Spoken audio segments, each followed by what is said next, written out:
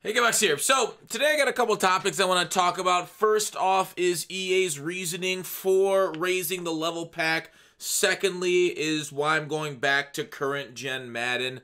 And there's a lot on both of these things. I hope I can get to it in a precise manner. So I'm going to try and remain calm, not get too angry. I was a little fired up early on stream today. I'm going to try and be rational, Fox, and kind of lay out my thoughts about both topics. So buckle up. All right, first let's take a word from our sponsor. Rock Bottom Coins is the #1 place to get your Madden 21 coins. If you make coins for my videos, sell them to Rock Bottom. If you're buying, use my code GUTBOX for 15% off. Man, I'm getting good at those. All right, so level pack increase. EA yesterday, after our whole thing about Kralo came out, they responded, which is great, right? I don't know, Kralo didn't necessarily fall on his sword, right? He's still employed by EA, but, kind of brought it to the forefront because we have been begging and asking, and he had been sending stuff forward to the business folks, not getting any response, and you know what? When you go #5 trending in the world on Twitter, EA tends to take notice, and they did, and they responded to this. And for the follow-up on Kralo, if you guys didn't see his tweets, he'll be taking the week off. Farrells will be hosting GMM, but he'll be back for a special stream, I would assume, to preview whatever the big next promo is, whether it's the Chris's promo, next series, standouts. Let's talk about next series here in a second also. We'll actually do that at the end after the next gen Madden, why I'm going back to current gen. But, so let's read through the talks, right? All right. Hey, Madden community. Super happy. I guess not really. There's no exclamation point. We want to provide you with an update on MUT level packs price change. We saw an issue begin to surface last week that was imbalancing the in-game economy in MUT. I'll finish this one before I give my thoughts on that. The new level packs were artificially inflating coin pricing of items in the auction house, making it more difficult for all players to obtain these items. Now, this we know is something that if they would have said this at the beginning of the year, right? When the auction house was high. When it was like, there's no solos to grind, the cost of all these cards, these limiteds, these things are too high. But right now, if you look at in the market, and I'll bring it up, the coin value of cards right now is lower than ever, right? This is much lower than last year. This year is absurd, the prices that we're getting on training just alone. This is how we really value it year to year. We're getting 8, 9. This was updated earlier today. I guess I haven't updated my update date. I always forget to do that. But like, and this was absurdly low during Blitz too. And so like when they say this began last week, surfaced, that's a straight bold-faced lie, right? This has been a problem for the whole year, if this is their reasoning. Because people on their farm accounts will level grind, and this is one of the reasons why they took away the good leveling solos. They went it from 200 to 50, and they've only kind of like let us do that. They took away those Thanksgiving solo, that was a really easy grind. So like, okay, fine. But don't lie to us like that. Imbalancing the in-game economy, also a lie. The in-game economy is not imbalanced by these things. The only thing that's wrong with these level packs is the fact that you're banning people for farming them, right? The fact that this is the way that you do your level rewards versus, say, MLB The Show, who does their level rewards by giving away players that you can add to your roster that are relevant for teams. Now, they're a little overpowered in MLB The Show when they give away the level rewards. True. MLB The Show also does a much better leveling system. You can't just like replay the same solo over and over. I think that's a dumb leveling system for Madden. But this isn't a leveling problem video. They got to change it next year though. That's the biggest problem. So artificially inflating coin pricing of items in the auction house. Another, like, almost every single sentence this thing has a new lie, right? Making it more difficult for players to obtain these items. Like every single thing had a new lie. And they just don't expect us. Okay, I wasn't gonna get angry. They really think we're idiots is the problem, right? That's what I'm like talk to us straight, right? We can handle it. We're adults. They can say, people were farming it and we thought, maybe one person with 5 farm accounts shouldn't be able to transfer however many coins, right? As you see, I haven't even bought these things, right? Scrolling down further, they say, we made a decision last week to increase the price of level packs to stop the issue from negatively impacting everyone. If you leveled up and unlocked these packs before the price increase, but have yet purchased them after the price increase, please contact our customer service team. We will refund the difference. We consistently monitor the state of the game's overall health to ensure that play experience is fun for everyone. Our top priority when designing and building the game is maintaining balance for all players. Now, okay. you can say that, but we know that's not true, right? It's getting more money out of players is your number one thing. And you're a business, so that's kind of what businesses do. Some do it better than others. CD Projekt Red does it by respecting their players. EA does it by squeezing us. And this is a squeeze, right? It's one lie on top of another. And the thing is, like, if they just tell us the real reason of people farming, of other people farming, maybe, you know, selling coins for farming, I don't know. Maybe they, like, some people could have like a ton of like overseas. I saw one comment like maybe overseas companies just have a lot of people grinding a lot of levels on different accounts, but then they got to spend money on the coins and then to resell it, which, you know, very well could happen. We got a lot of bot problems online too with people generating coins. So like, it's clearly not what they're kind of going for, the balance of online economy, because then they were worried more about those bots than head-to-head if they cared about balance for all players. Like, I faced one of my AFC, or my championship, I say AFC champion because I'm a Steelers fan. So, like, obviously not true. And I could go over here, like, over example of things that are not balanced in this game, but that's just kind of how I leave it, right? It's kind of like that politics thing where there's a real reason, but you don't say the real reason for you doing something. You make up another reason that sounds more palatable to people for why you're doing it. And this is exactly what we just got done by EA to us.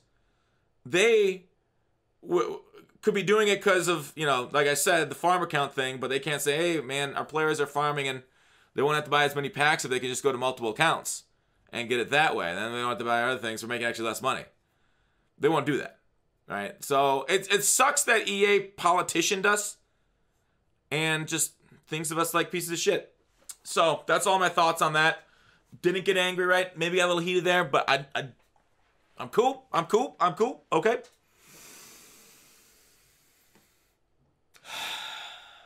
Moving on, next gen. All right, why am I going back to current gen? Now I'm currently on next gen because I'm in MUT. And I'm not going to play it in MUT. Next gen, old gen, same thing.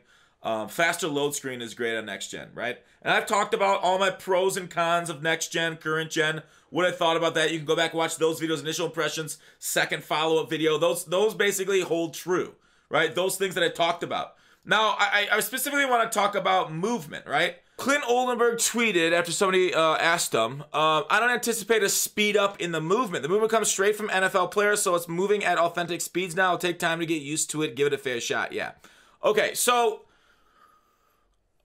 it's a good thing to give it a fair shot. Okay, let me say, okay, I'll believe him that it's moving on the speed and acceleration portion of the players, okay? I'm just going to go ahead and say, yes, okay, I'll believe you there.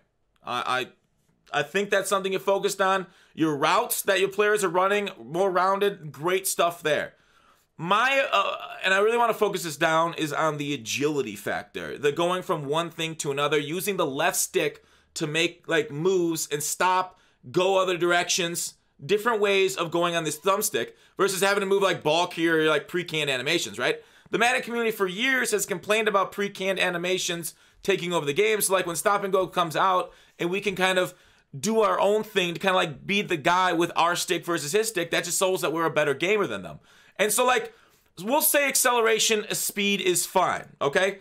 But this is kind of what I'm looking at. Like, this is Reggie Bush stop and go. Is like, okay, he stops, and then cuts and goes in the middle, right? That's the problem I have currently, is that like, I can't stop and then cut direction like Reggie Bush. Or another good example is this one from Jerry Jeudy. Stop, go, and then this guy can't cut with him. He just stick skilled him, right? This year, you have to throw it into a pre-canned animation so I can't show. So like this guy, if this is my opponent's, I would have to go juke, and then he'd have to like fall over because the computer told him to. Instead, what I ideally want is to be able to go back and forth, stop on a dime, then go forward, right? That's the kind of stuff that I'm missing from Madden right now, and what I think makes it a fun, realistic experience, right? The inability to do this is actually unrealistic.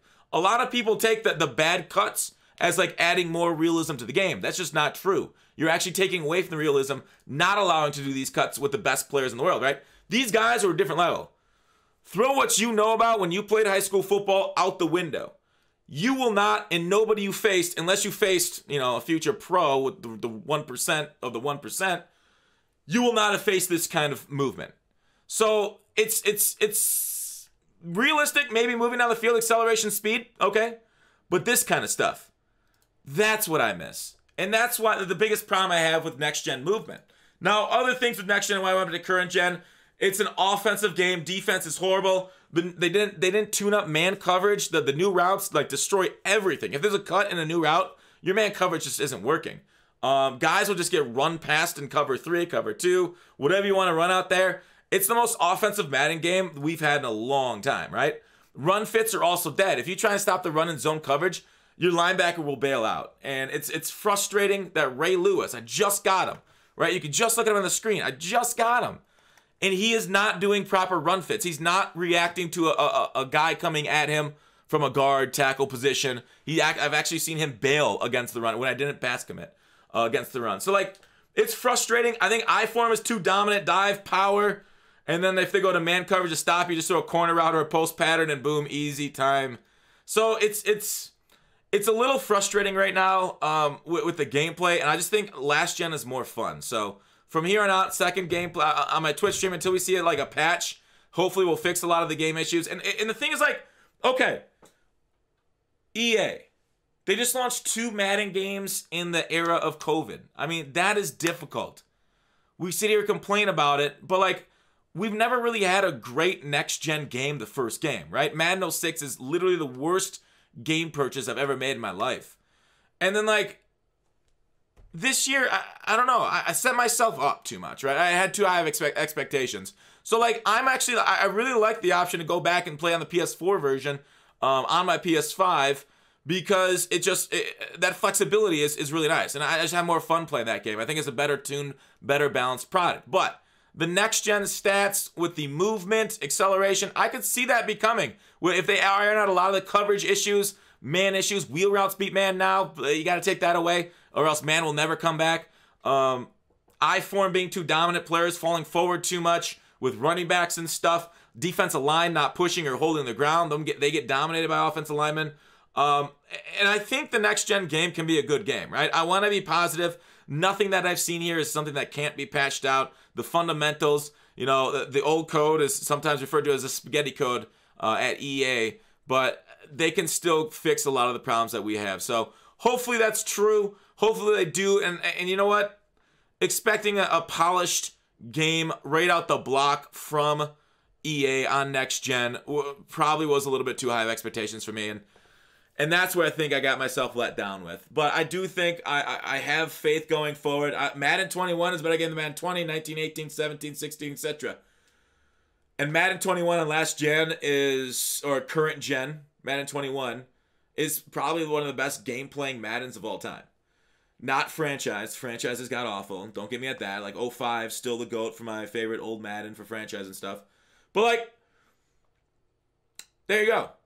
That's my thoughts about next gen and why I'm going back to current gen. It's more fun, right? Users reacting to cover up and fix a lot of the holes, right? Users on current gen or on next gen, they still jump up 20 feet to intercept the ball in the seams when you're at the line of scrimmage. That's like the only way I've gotten a lot of my turnovers and I stopped the offense. Because the zones are so bad, you basically just have to lurk their heart out and hope that they just try and throw a seam pattern against your guy lurking in the line of scrimmage at tailor-made. So that's a lot of it. I've seen more fumbles. Ray Lewis did cause a fumble. Check out my second channel for some Ray Lewis gameplay, maybe tomorrow morning. It is what it is, right? I was very interested. I kind of want to talk about the market in the series, but this video is kind of long right now. Maybe we'll do another video tomorrow. Like their half series change that we got on Friday, and it's kind of shady what I think and why they did that. But let's hope they can fix a lot of the defense in next gen, and maybe another patch comes and I'll come back to it. But for now, we're on current gen. Let me know what you guys think. It's unpolished, but it is what it is. Hope you guys enjoyed the video. Thanks for watching Call to Action. I'll see you tomorrow.